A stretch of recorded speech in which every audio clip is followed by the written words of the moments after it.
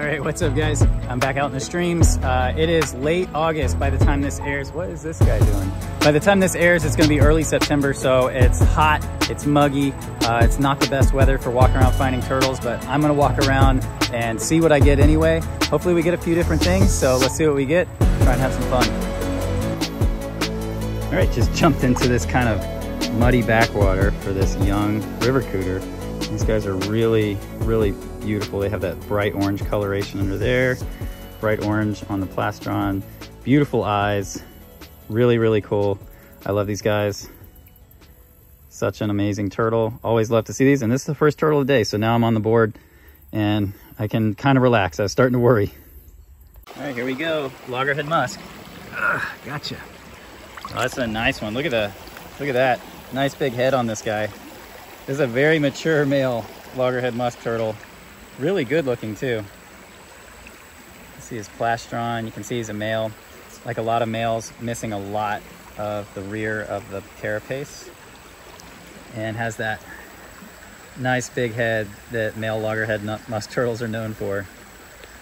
Awesome, awesome looking turtle. You can see, boom, he's got a strong set of jaws. Yeah, doggy. All right, we're gonna let this guy go. All right, here we go. Another little turtle, looks like a loggerhead musk. Yep, loggerhead musk turtle number 2. This one has a nice little bit of pattern on the face. I think that's so cool looking when they get kind of that heavier, thicker patterning. That heavier, thicker patterning is just so unique looking. You know, some of them have fine dots, and then when these guys have these big splotchy dots, I think that's pretty cool. Nice loggerhead musk turtle juvenile. All right, oh, you little spunky dude. Back you go. Another loggerhead musk. Gotcha. Oh, this one's a tank. Look at that. Big female. You can tell small tail, you know, compared to the male that we got earlier. Smaller head, but overall big oval shape. And that's so she can carry more eggs. I'll let her go back where she was. Right, so here at the next spot, it's kind of a floodplain swamp, and you can see where the water's been shallow, the snapping turtles have actually plowed through and made trails going back and forth through here to kind of go back and forth from the larger water over there to this kind of weird little channel back here. So I'm gonna keep my eyes peeled and see if I see one. Found this completely cleaned out loggerhead musk turtle shell. Not sure what got it. I'm gonna take a wager raccoons.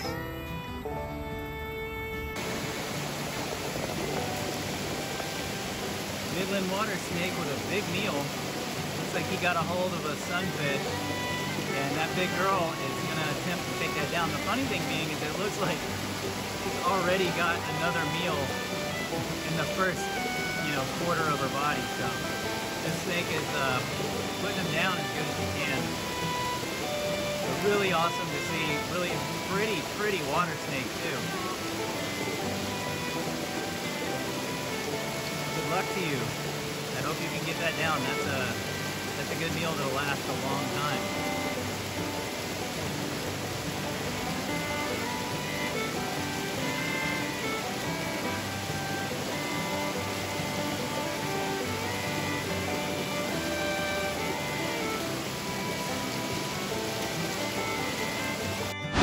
All right, I'm gonna kind of pick through these rocks, see if I can see.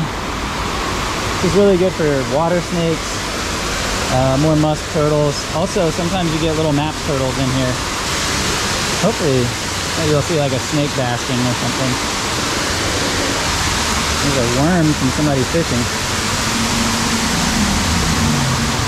Anything in here? Anybody home?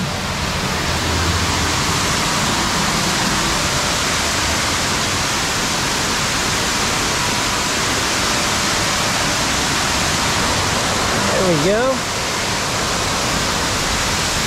A little stink pot, probably 2 years old, just walking along the bottom.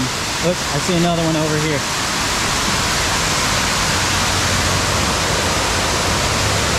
Another stink pot. It's funny when you get to places like this, a lot of times where you find one stink pot, you'll find another one right next to it. And sure enough, in this case, we got 2 stink pots Really cool. And you typically aren't gonna see them in moving water like this. What you have here is a unique situation where above this spillway is a large mill pond. So it's a lot of still water with a soft bottom, soft muddy bottom. And that's the habitat that the stink pots like the most. The natural version of that would be like a beaver pond. But it drops down to here, and the stink pots live a pretty good existence down here at the very base of the spillway. But you almost never see them downstream in the actual creek, because that's where a bulk of the loggerhead musk turtles are. And it seems that there might be a little bit of friction between the two, because you don't usually see them right next to each other. They usually partition the habitat, and that's keeping kind of separate areas where they both can do well. So pretty cool. I'm gonna let these guys go, but really stoked to see some stink pots. It's a nice mix from the loggerheads that we've been catching.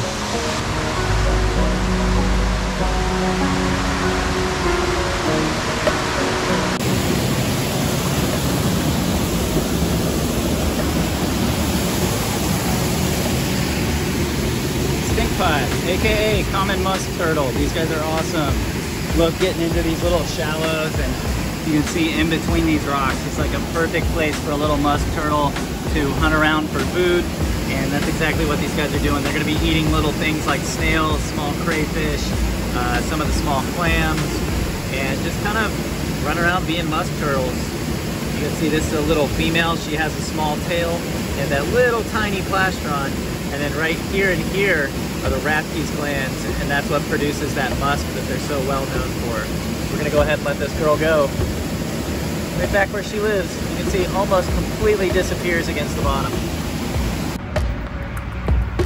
All right guys, so that's what I was able to get with half of a day, but I'm pretty stoked. Anytime you're able to get turtles, especially on some of the hottest days of the summer, I'm always stoked. So thank you guys so much for watching this video. Be sure to like, comment, and share these videos. If you like these videos and you want to see more of them, be sure to share them. Share them on Instagram, share them on Facebook, share them with your friends, send them to your parents.